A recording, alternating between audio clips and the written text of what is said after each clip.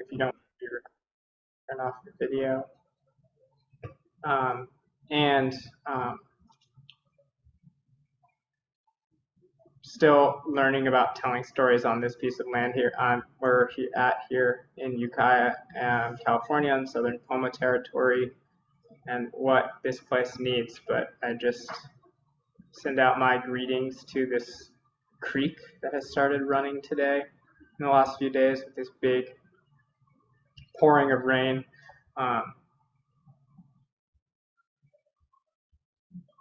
That like my words can join the water in this watershed and populate the whole ecology with blessing.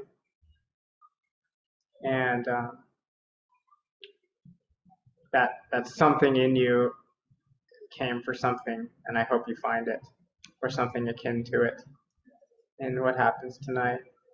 And send my greeting out to the ash trees on the creek, and I send my greetings and my blessings out to my child Rowan, who's sleeping. Hope he catches some of it in his dreams. And I'm just grateful for everything that got you here and got me here. Yeah, grateful for my teachers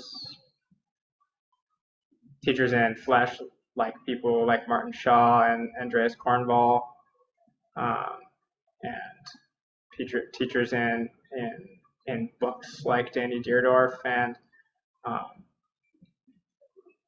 Malcolm Guite and Malcolm Guite and Thomas Malory,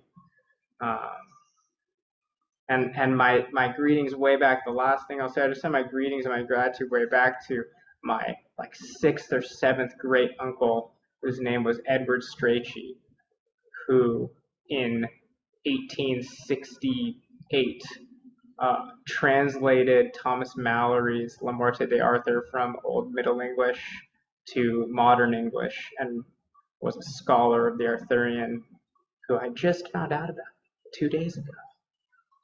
So thank you for showing up. Thank you for being here. Grateful that I heard this call and that I'm doing it. And with that, are you ready to hear a story? Yeah, I'm ready to hear a story. So once upon a time, once in a time like now, because all time is once upon a time. If you listen to the Irish mystic John Moriarty, all time is once upon a time. Once in a time like that, Arthur, king of Camelot the Golden, had the whole bustling hedgerow of his knights around him. The fellowship and the warmth of this round table fellowship was strong and mighty. And into that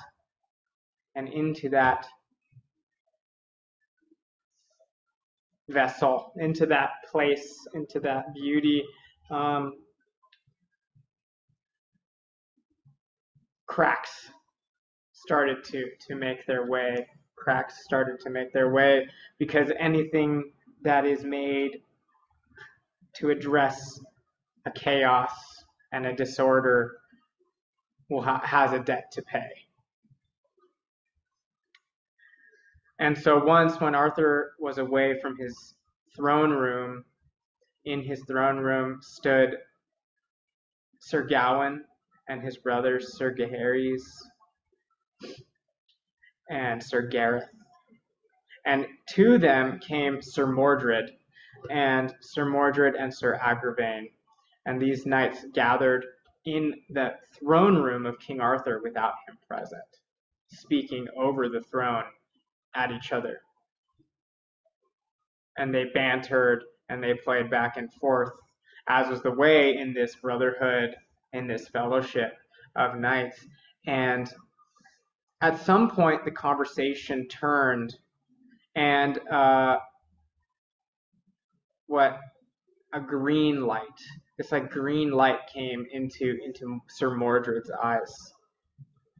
And Sir Mordred said to Sir Gawain, I know you know about Sir Lancelot and the Queen Guinevere.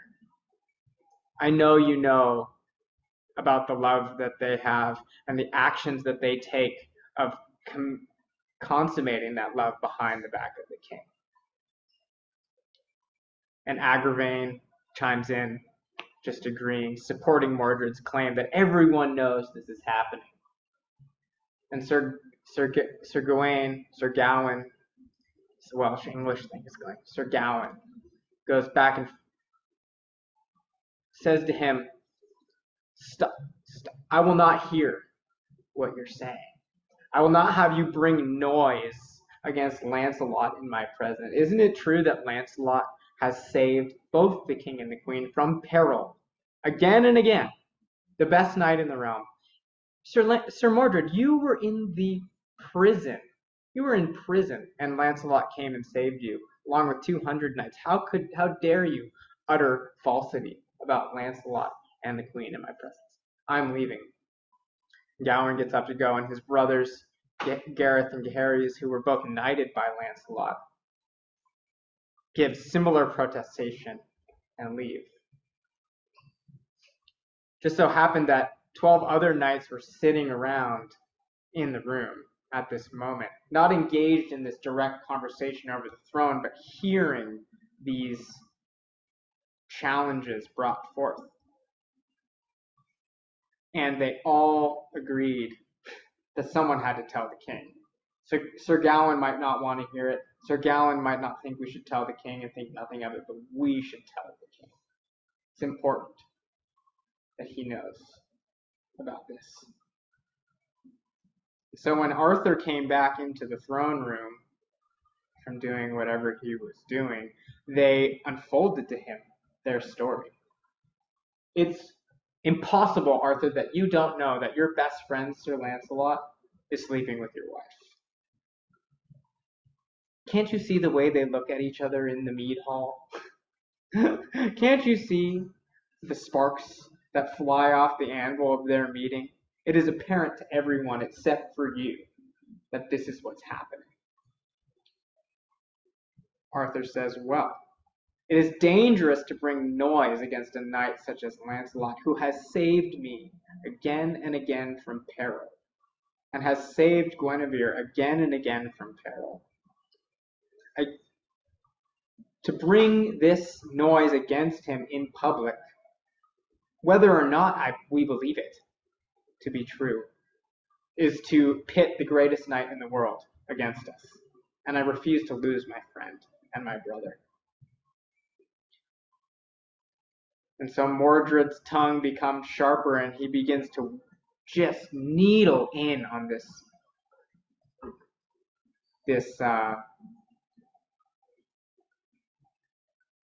infidelity, this breaking of trust. We have to do something. This is wrong.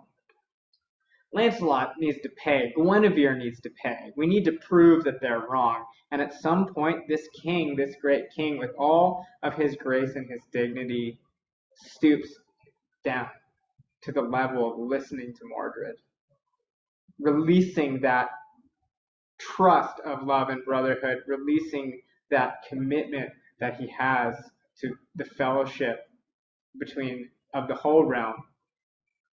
And I think in some ways releasing the commitment to that type of courtly love that we talk about with Tristan and Isolde, that he doesn't have access to, but he allows to flourish in his kingdom. In these stories, there's something that can happen in a relationship like Lancelot and Guinevere's that isn't possible in the relationship like Arthur and Guinevere's. And he loves that, I think, in some way. But he stoops and he lets Mordred convince him to go hunting that night.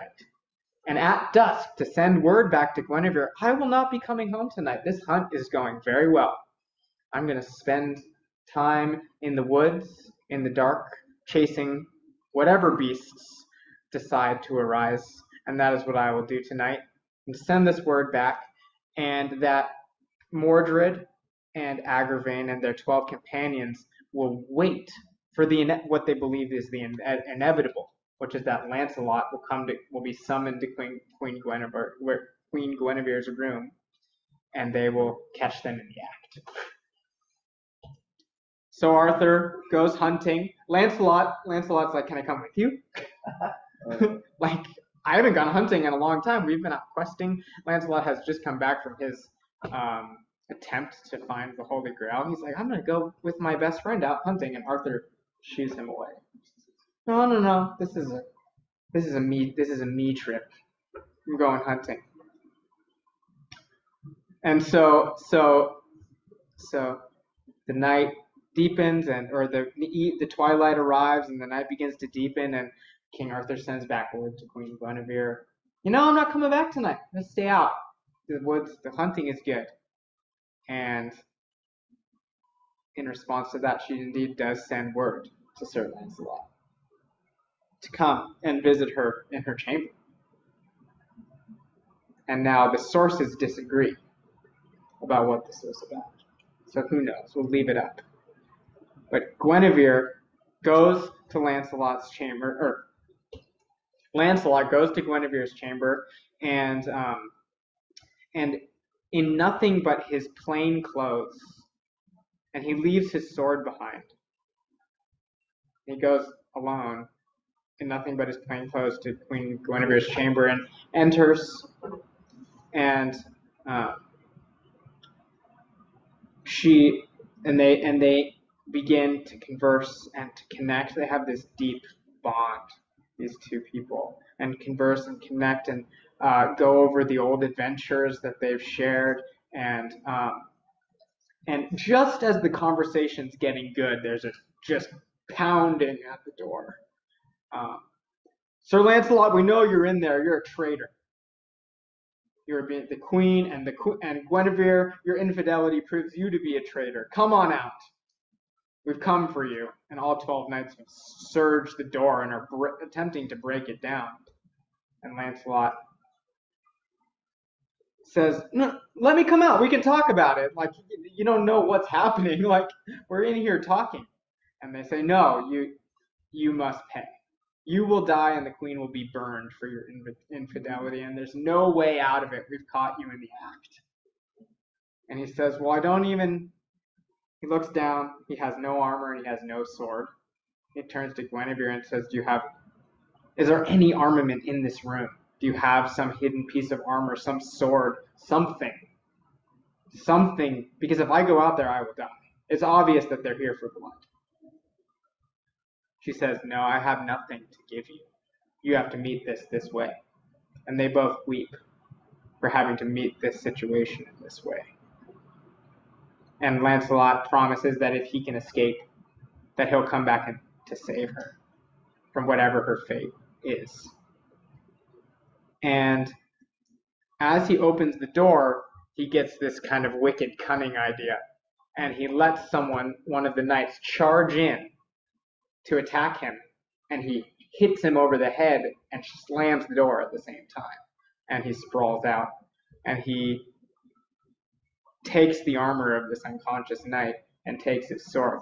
And Guinevere, who they say is fair and fell as a fey woman, can you just imagine what it would be like to have a queen of fairies don armor upon you to go and meet your certain death with 12 knights waiting outside the door for you? Like, that's this moment. She is like all of this power, and he is just so feeble. This greatest knight in the world is feeble in this moment, cunning but feeble, until he has his armor put on by the queen of the fairies in this moment, right? And he puts on his armor, and he just again makes the promise, I will come back for you. If I survive this, I will come back. You will not die from these false accusations. And he leans in and they kiss. He kisses her. And the descriptions of the kiss are just so elaborate and lustrous. This like deep, loving connection in the face of doom. And whether or not it was the first time or the last time is unclear. But he opens the door and he fights like a demon, they say in the text. He fights like a demon his way through all 12 of these knights.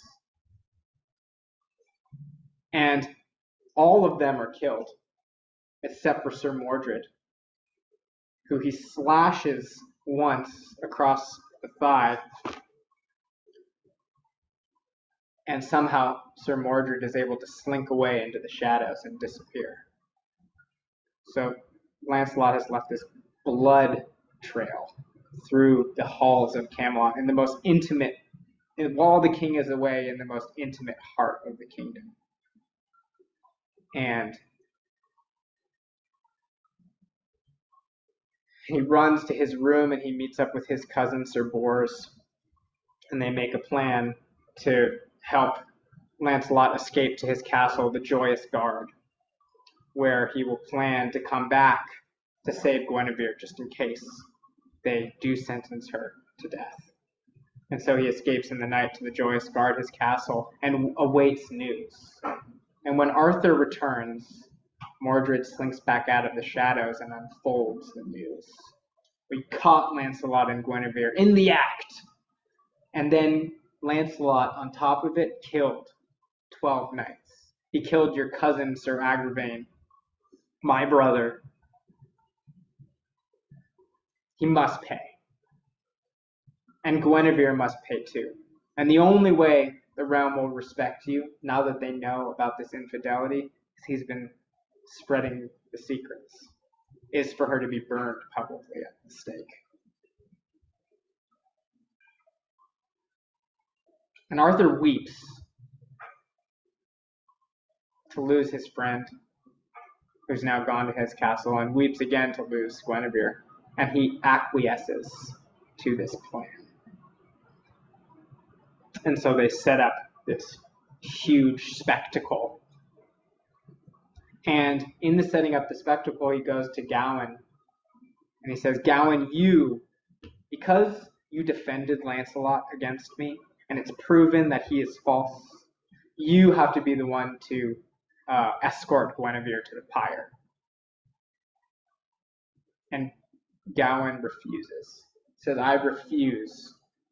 I refuse to be privy to this. I refuse to be your accomplice in this hateful act on no evidence of infidelity, and walks out.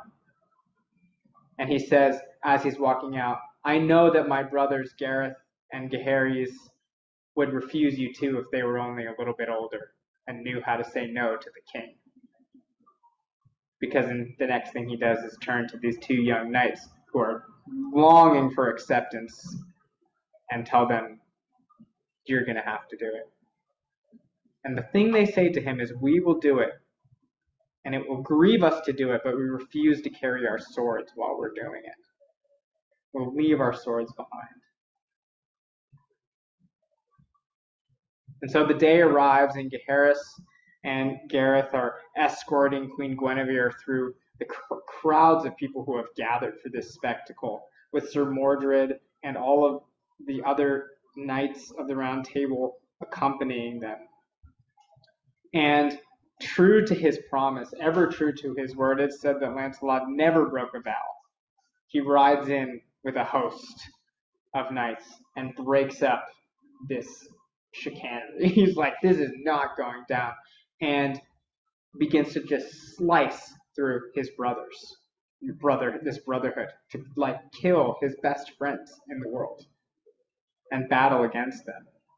And in that, in the fury, the bloodlust of defending Guinevere and breaking up this burning, Gaheris and Gareth both fall to his sword. In the same way that they were knighted by his sword in the first place, they fall to his sword in his blindness to break this up. And he gets Guinevere, grabs Guinevere, rides away back to the Joyous Guard with her, the castle that he is the lord of in Logres.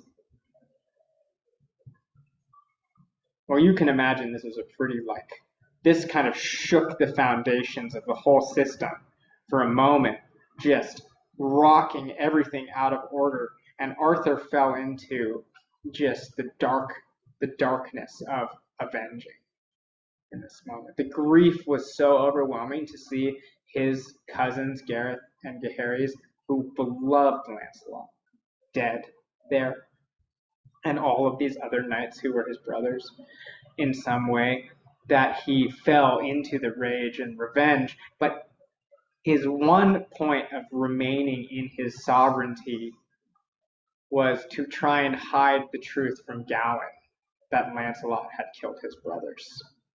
Because he knew, in some part of him, Arthur knew that it wasn't on purpose, that it was an atrocious tragedy, even to Lancelot, that these two young boys that he had knighted were now dead by his sword. And so he attempts to hide it from Gawain, and he has them buried before Gawain returns to court. Remember, he left because he refused to be a part. But he comes back, and Sir Mordred and his lackey knights are the first people to catch him. And they unfold the news immediately. Sir Lancelot killed your brothers, and they were unarmed. And Gawain, but my brothers loved Sir Lancelot. He was like a father to them. And Lancelot loved my brothers. How could this happen? Like, how could he kill them? And the dissonance of the love and the violence breaks Gawain. And he falls to his knees, and Arthur then comes into the room, catching this in the act, and he falls to his knees, and he says, "Where are their bodies? I refuse to believe that they're dead. Show me their bodies." And Arthur says, "I've had them buried, because I knew it would break you to see them. I never wanted you to know what happened. I never wanted you to know what happened." And they weep together, these two men.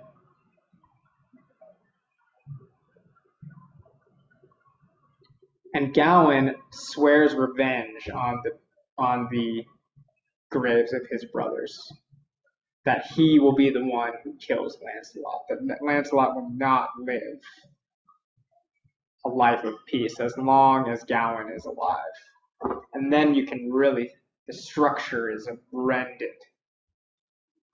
The structure is rended. The fellowship of the Round Table is splintered, and Arthur laments it out loud. This is it. My fellowship is broken. The Table Round is cracked and will never be returned to its former glory. And so Gawain spurs Arthur to get a host of men together to go and attack the Joyous Guard and get the queen back and kill Lancelot.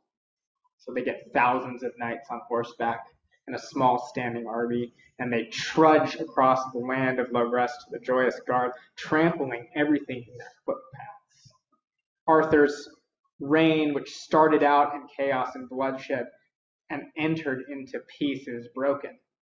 So all of that peace that has descended upon the land, all of those nesting songbirds and denning badgers and soaring eagles in their eyries, are pushed by this force of revenge and violence coming out of the heart of peace at Camelot. And they push across the land to the Joyous Guard and lay siege to it.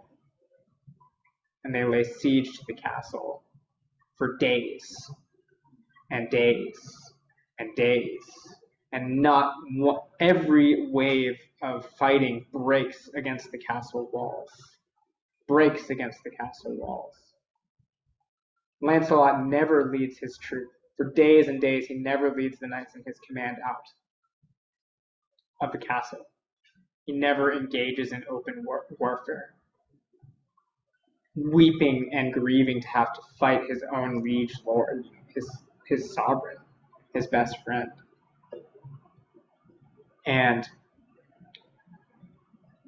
the knights with Lancelot begin to rebel against that. It's like, they're coming for us. Let us fight. This is what we're for. Let us fight. This is what we're for. And the knights out with King Arthur are taunting them at the walls. And Lancelot comes out secretly under the cover of night with his covered in gray hood, and finds Arthur alone with Gawain and says, "I can't hold my knights back any longer. They demand to fight you. But I want you to know that I will not openly attack either of you. And I forced an oath of protection upon you, the king, and you, Sir Gawain, that none of my knights will harm you. And if they find you down on the field, they will remove you." And then Sir Gawain says, "If I meet you on the field, you will die. I take your protection and I throw it away. If I meet you on the field, we will fight and you will die." And so Lancelot turns his horse around and goes home. And the next day he does indeed muster his entire force and take them out onto the battlefield. And they cut a bloody wedge through Arthur's army. They lay them waste. And at one time, Sir Bors, Lancelot's cousin, dishorses Arthur and grabs him by the hair and looks at Lancelot and says, "I can end this war now. Let me end this war now. Let me kill this king." And Lancelot refuses and makes Bors put Arthur on his horse and send him back behind the line of the battle. And it goes on like this until King Arthur and Gawain's forces are completely pushed back by the forces of Lancelot. Completely decimated. News flies from that battlefield on Raven's Wing all the way to the Pope in Rome, who sends a missive to Arthur that says, "If you don't forgive Guinevere and take away all besmirchment from her name, and if you don't forgive Lancelot, I will not only excommunicate you, but I will excommunicate the whole of England from Christendom. You will be completely exiled from the love of God if you don't end this now." And that gets Arthur's attention. And Sir Gawain spits on the missive. He says, "I will kill Lancelot. There's nothing the Pope can say." And Arthur pulls him back like a dog on a chain. He's like, "No, I'm a sovereign of a realm, not only my wounded heart. Stop what you're doing. Stop what you're doing." And so he heals. Gawain heals, and they send the missive across the wall to Lancelot, and he only too happily agrees. He didn't want to be fighting this war in the first place. And so they make a deal that in 8 days he will bring Guinevere back to Camelot, and there will be this reunion. And he says, "There is more joy in returning Guinevere to you, to Arthur, than in ever taking her away. There is more joy in returning her to you, because I did not take her by force. I took her to save her from the fire that you damned her to." And so it goes along as planned. In 8 days, on the gate of Camelot, you would have seen 12 knights dressed in white and green velvet on their horses, followed by 24 maidens in pure velvet dresses, all in this procession carrying olive branches, waving in the air, back and forth like this slow breeze, leading the fair and fellows, famed woman Guinevere and Lancelot back into the heart of things at Camelot. This slow, clomping progression of beauty across the defiled landscape of war back into the heart of things. This peace offering to rebuild a table that was broken, to reintegrate. And as Guinevere gets off of her horse and returns to King Arthur's side, Gawain jumps again out from his disciplined state and demands that Lancelot be exiled across the water to Benwick, where he is from France. You must leave the kingdom. If you don't, I'll kill you. And if you do leave the kingdom, in 15 days I will leave here and I will come to your kingdom and I will kill you on that soil, out of the purview of Arthur. He's just chomping at the bit for the destruction of Lancelot. And King Arthur weeps to see this. He's like weeping in this story. He's weeping all the time at this ending of the majesty of his glory, of this life. It's all ending. It's all falling apart. And Lancelot willingly goes into exile. And he says, I'll even walk from here to the Joyous Guard, and every 10 miles I will erect a hermitage and fill it with gold and dedicate it to the names of Sir Gareth and Sir Gaheris that I killed blindly. Every 10 miles between Camelot and the Joyous Guard, I will give away everything and dedicate it to the memory of your brothers. And this doesn't quell Gawain's rage. And so Lancelot goes into exile. He rides home. He indeed establishes all of these hermitages, giving away all of his gold. And when he gets home to the Joyous Guard, he tells all of his brothers and his cousins, you can stay here and have all of my holdings in Logres. Stay here and live in your glory. Don't lose your place in this kingdom for me. I will go back to my family home in Benwick alone, and I will live out the rest of my life.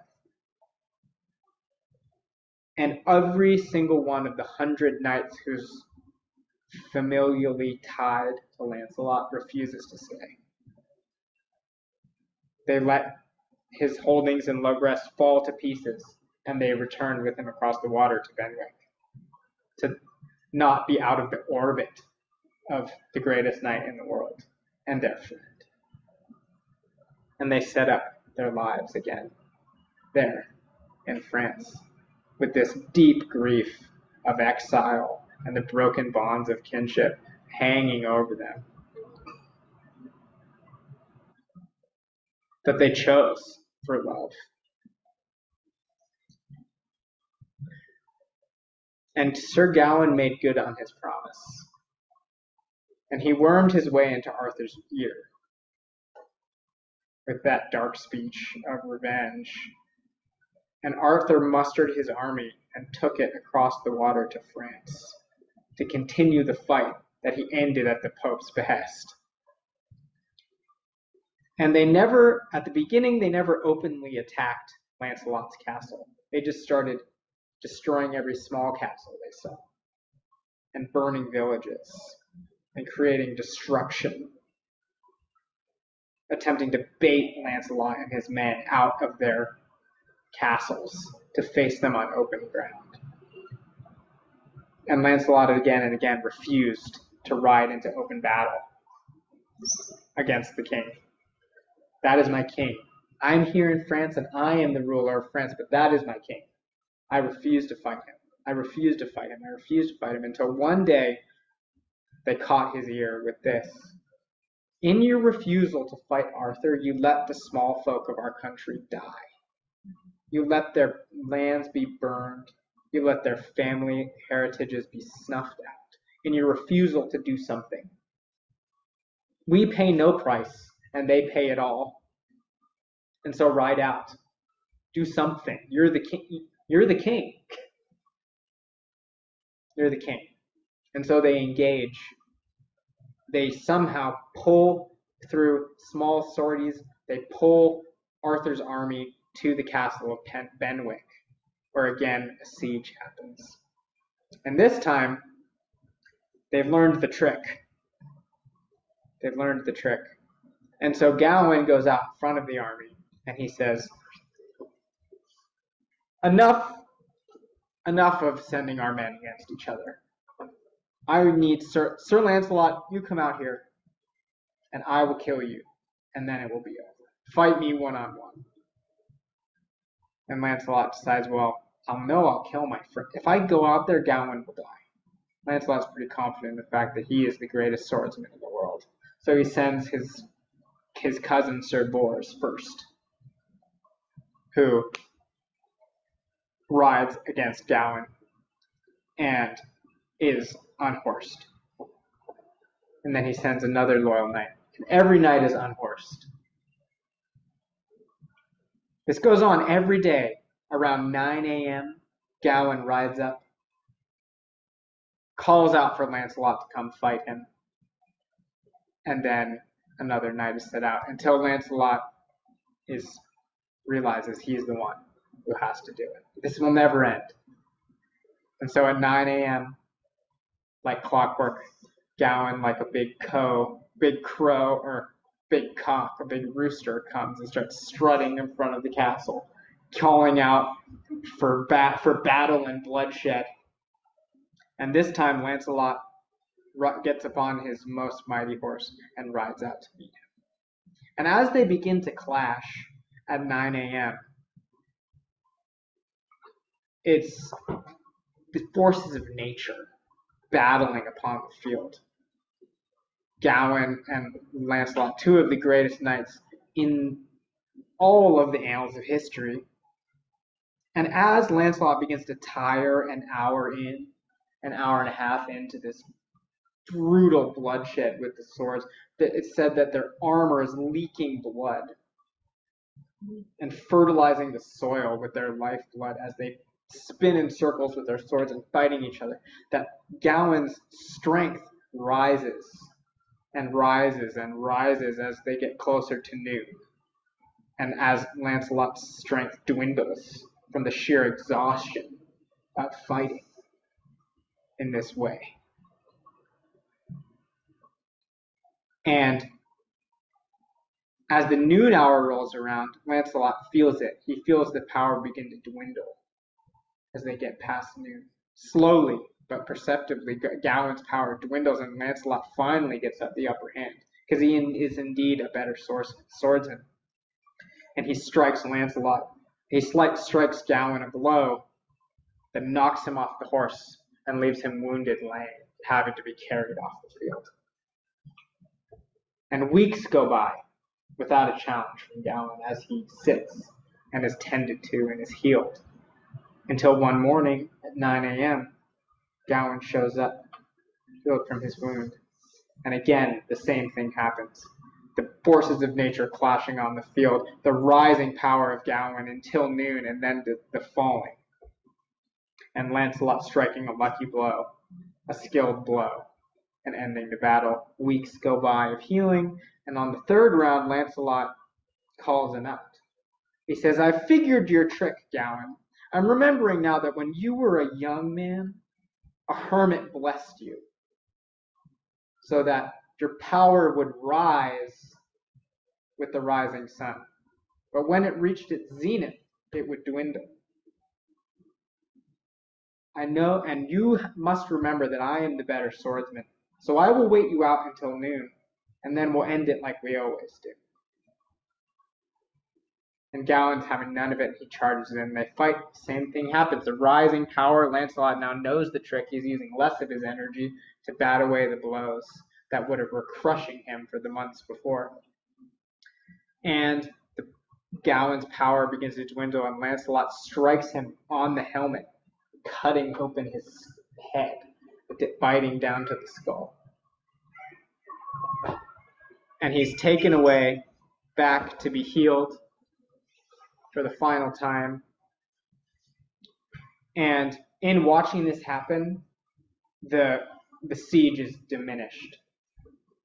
Gawain is off the field. No one has the guts to fight. And into that, a raven flies with news that Sir Mordred, in the absence of King Arthur, has taken the throne of Logres and named himself king by falsely proclaiming that Arthur was dead on the battlefield in France, and that he is planning to marry Queen Guinevere and take ultimate power over the kingdom.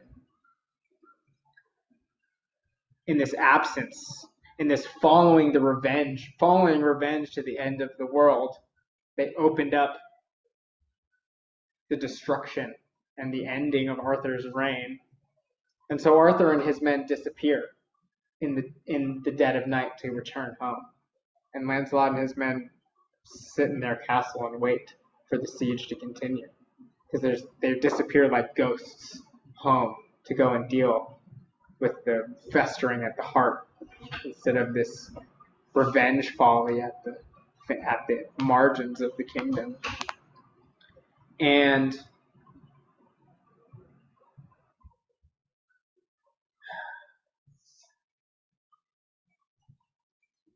it's said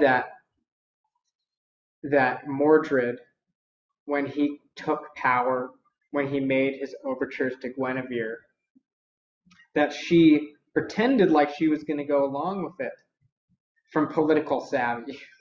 This is a woman who's been at the heart of things for a long time. She knows how it goes. She's the daughter of a king and the husband of a king. I know how this goes, and I'll survive if I at least seem like I'm going along with it. And she says to him, okay, maybe, if King Arthur's dead, that might be okay, but I have to go to London first and get together all of the linens that I would need to be a wife. All the linens I would need for a marriage. The wedding dress and the sheets for the wedding bed and the curtains for the wedding chamber. All of these things that a bride in this sort of romantic setting would be providing. And she disappears, and she goes and musters a force of knights in London so that she is unassailable by Mordred. And Mordred follows her after, she's gone, she disappears in the night, but he follows to London, and he is accosted on the road to London by the Bishop of Canterbury. This, the head honcho of religiosity in this kingdom, accosts him on the road and says, Mordred, what you're doing is unlawful. First of all, we all know that you're actually Arthur's son and not Arthur's nephew. That you were begot between Arthur and his wife and his sister, Morgan, in some strange play of Eros beyond the confines of what we think is okay in this country. Second of all, that means you're trying to marry your father's wife, and you're attempting to steal the kingdom from a king that we all know is alive.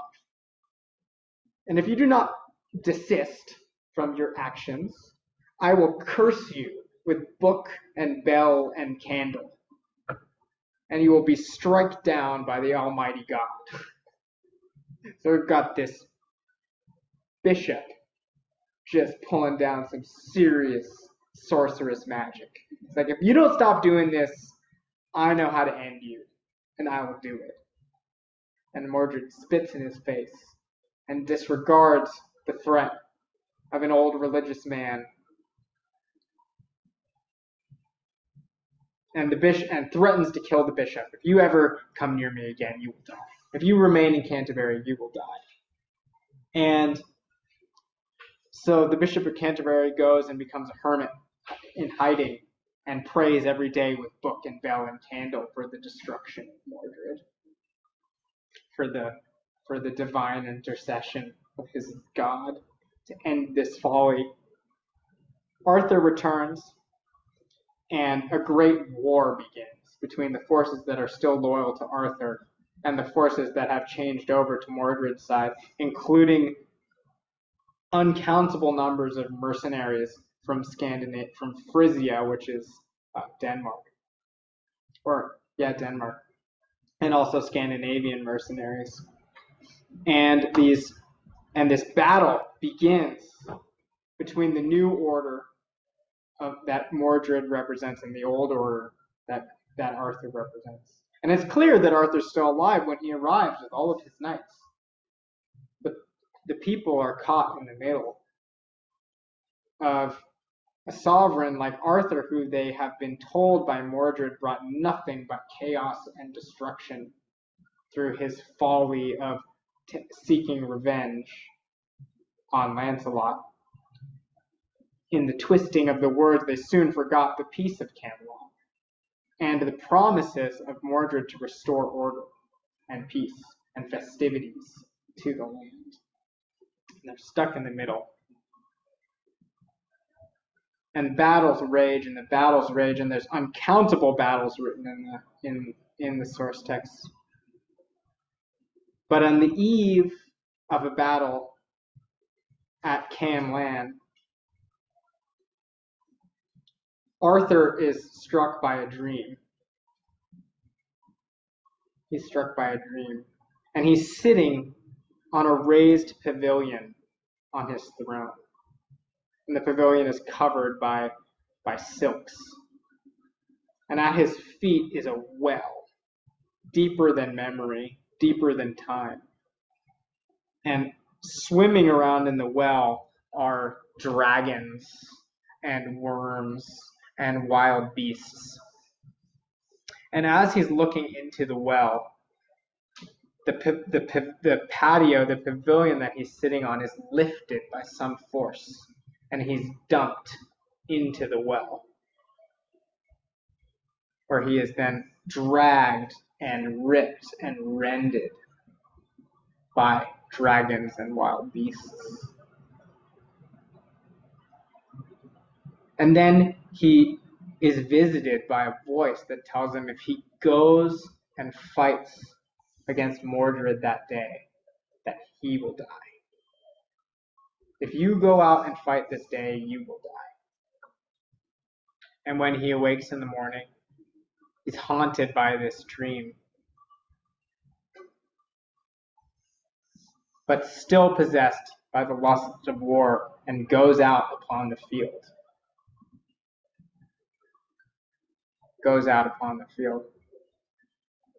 And it is said in this battle that the men, they fought like demons, and blood rained upon the land, and all the knights who we once held in esteem earned their valor, but also earned their meed, as they say, died.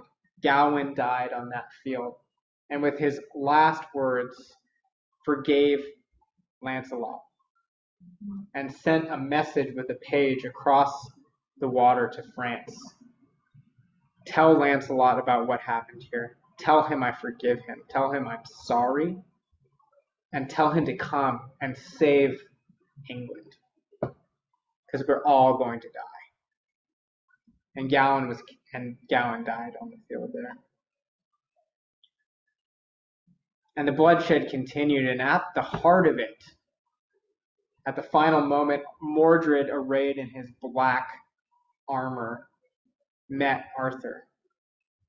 And Arthur had Excalibur in his hand. And they fought to bloody death there. Arthur stabbing Mordred through the center with a spear at the final moment, just as Mordred's sword came slicing through the air and cut into Arthur's skull, his crown falling to the ground.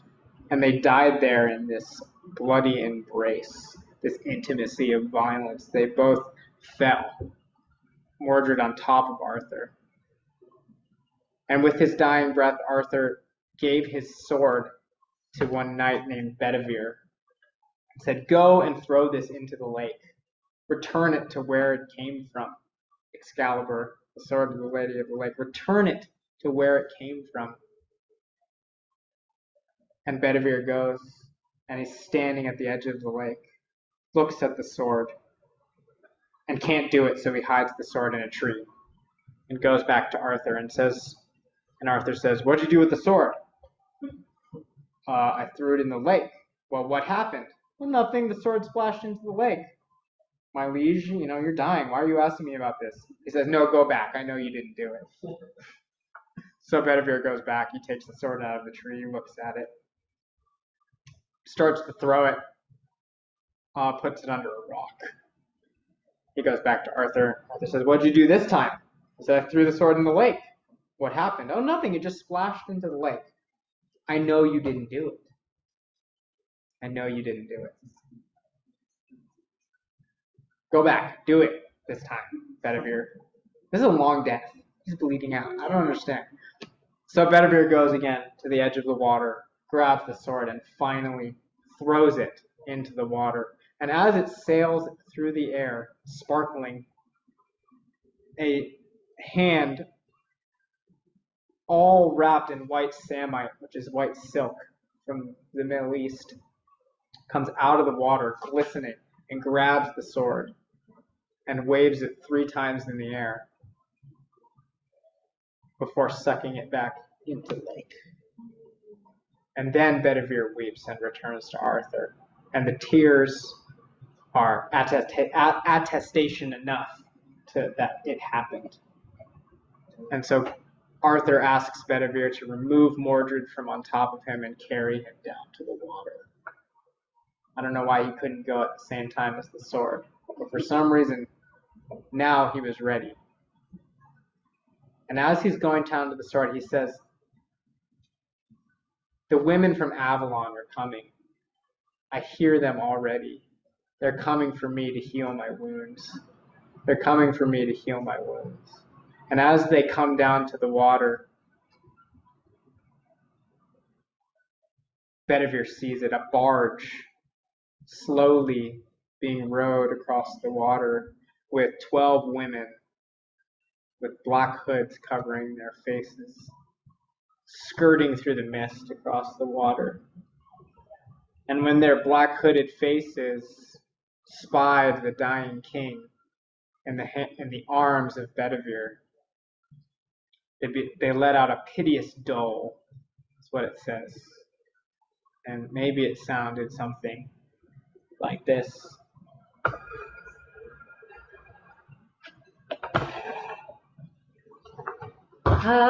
Father, also, Hawakatum Grogya, Achomnagisachomno, De Honig Meyer Ballet, Laragnawen, Achomnagisachono, Ke on fire brushing Akrana Pasha, Achomnagisachono, on a knock nani dua fawarim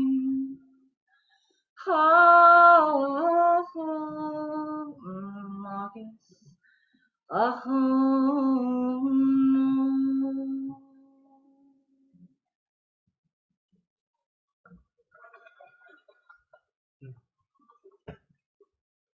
When the barge came scraping onto the shore, Arthur was put in it and taken to that island of the apples in the west, where some people will tell you he still waits to return in the time of greatest need. And on that spot, there, next to that water, they erected a hermitage and a tomb. And in golden letters emblazoned on the tomb was written, "Here lies Arthur, the once and future king. Here lies Arthur, the once and future king."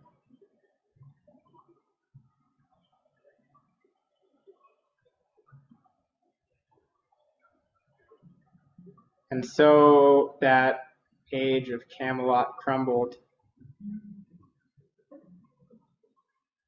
and ended and fell into the shadow of memory and into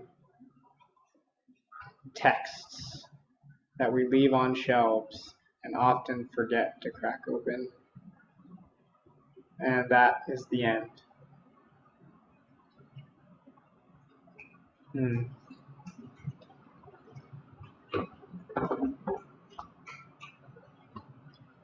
So those of you who are old pros of hanging out with stories and me, we're just gonna invite the new folks into this practice. So the practice is called feeding the story, and I learned this from my teacher, Dr. Martin Shaw, and he, I think, learned it from Danny Deerdorf, who was a mythologist and friend of Martin's, who died in 2019. Whose work is incredible.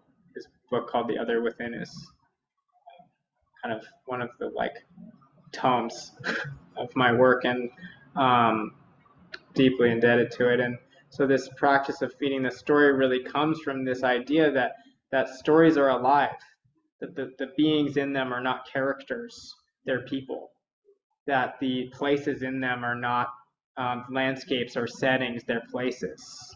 The trees in them are not doodles of trees, they're real trees that need water and sunlight and air to survive.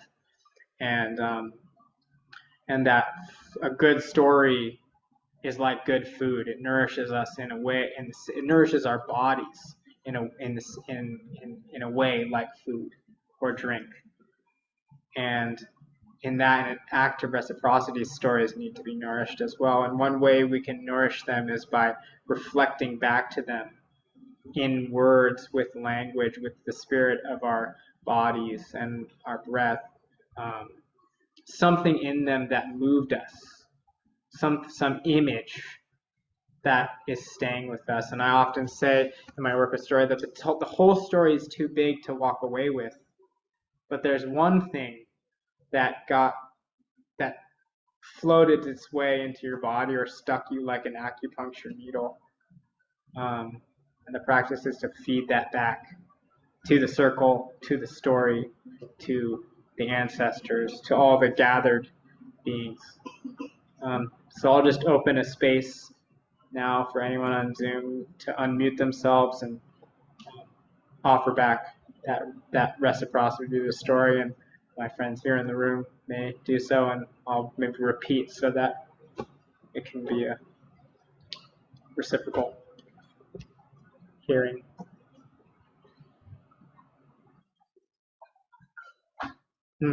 My mom says the sparks of the anvil when Lancelot and Guinevere meet.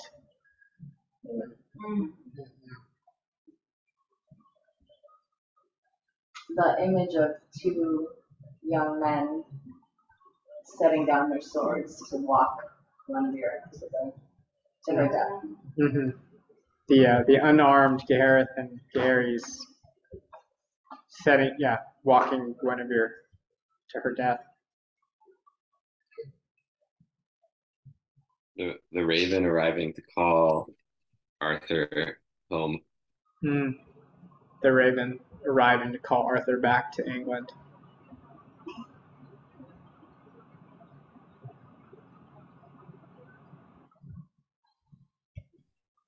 Yeah, I would say the women of Avalon coming across the waters in the mist to heal Arthur. Yeah. Those women from Avalon coming to heal, coming through the mist. For me, something that really just moved me was when you said Lancelot and Guinevere, when Arthur went hunting, I believe, when Lancelot came to the chambers, it wasn't clear whether they had ever kissed before. And so this whole construct it's a mystery as to whether it was over something that was fantasy or something that was real. Mm-hmm. It's the beauty of life for me, and Mm-hmm. the agony of life. Mm-hmm. It's the unknown of what we're fighting for and what's real. Yeah, thank you, Aaron. Mm.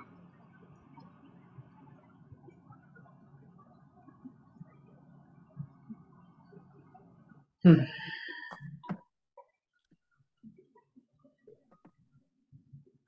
I think I'm really struck by the imagery of landscape that really comes to me, thinking of, battles on fields and the heart of Camelot and castles and this imagery that comes along with these tales that also, in my mind, becomes this absolute real landscape that I wonder where I've seen it before, when I'm able to pull it up again in my mind. In a movie, perhaps, but it is still belonging to a place, and I'm brought there through the images. Mm-hmm. Yeah. The transportation to like real place through stories that like gets called up, and we don't really know where it's from. It's like a movie, or we're like, well, how do we know to see that?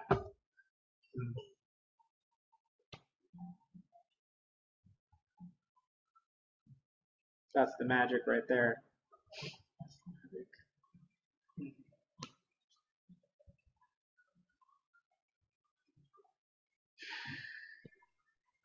The silken white hand reaching out of the lake to retrieve to catch the sword that had endured so much, that then brought the tears out of Bedouin, I think. Bedivere. Bedivere, yeah, that Arthur just knew, and just that grief and that ending, and also cursing with book and bell and candle was a fun image. Yeah, that's a good one. Mm-hmm. Mm-hmm. Well, it's late out here in the world, and so there's this practice that sometimes I forget to do, and then I get my the elves that are my wife come to me and say, probably should have done it. So I'll invite you into it. This is a practice I learned from Martin. So you, in your hands, you imagine that you have golden apples, and you hold these golden apples. And actually, in the center, hovering above your heart, there's also a golden apple. You've got 3. You're very wealthy in apples. And this golden apple that's in your right hand, that's the story's apple. That's the one that we're gonna, when I say time, you're gonna chuck over your, right hand, yes, over your left shoulder. You're gonna chuck it into the imaginal realm, and that last little dose. It's like the paper thin wafer that the story needs to be really full. And this other one, this other golden apple you've got in your left hand, you're going to give that to me as a gift of reciprocity, of like to bless the teller. And this golden apple you've got in the middle, well, that's your golden apple. That's not going anywhere ever. You can't give it away even if you wanted to. It belongs to you. And you get to eat from it and be nourished at all times. So you can put my apple down in some sacred way in your house in your Zoom, and I'll come find it in Dreamland. And this other apple, on the count of 3, we're going to throw it over our shoulder and just give that story the last thing that it really needs. 1, 2, 3. We do that so that we may not be eaten, so that something else will be eaten instead of us. Tonight, at least. I'm so grateful for you all for coming, my new faces and friends from Kinhood. Thank you so much for integrating the spaces. And thank you, family. Thank you, Scott, who is family.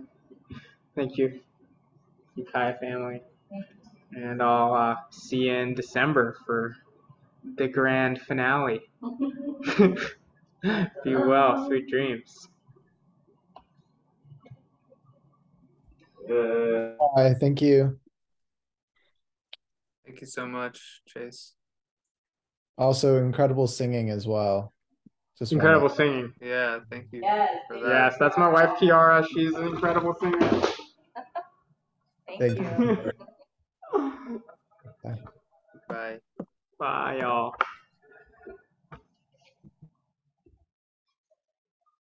Good night, family.